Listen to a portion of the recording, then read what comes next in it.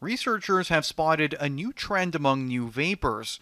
Instead of using e-cigarettes to transition off of traditional cigarettes, Now, what we're seeing is generations of never smoked teenagers and young adults now going directly to vaping. a new study out of Ireland is trying to reverse this by letting the public know exactly how harmful vaping can be.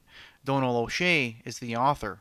From a chemistry point of view, there's approximately 180 different chemical flavors that are used worldwide to make up all the different branded flavors. When these chemicals are heated, they produce even more unknown chemicals. But because of how difficult and time consuming it is to track these chemicals, the researchers turned to artificial intelligence to help. This is what the AI found.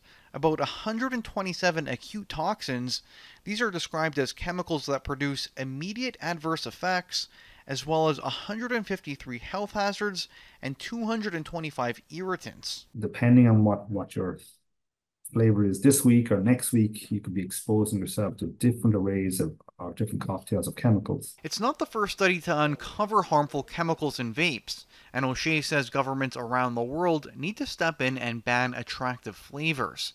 It's something some provinces and territories have already started, and something the government of Canada has said it will do.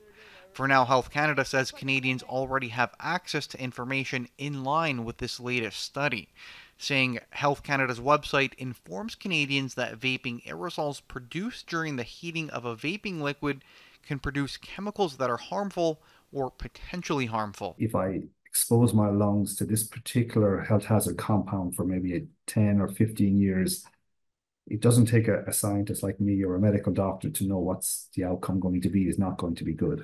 Joe Scarpelli, Global News.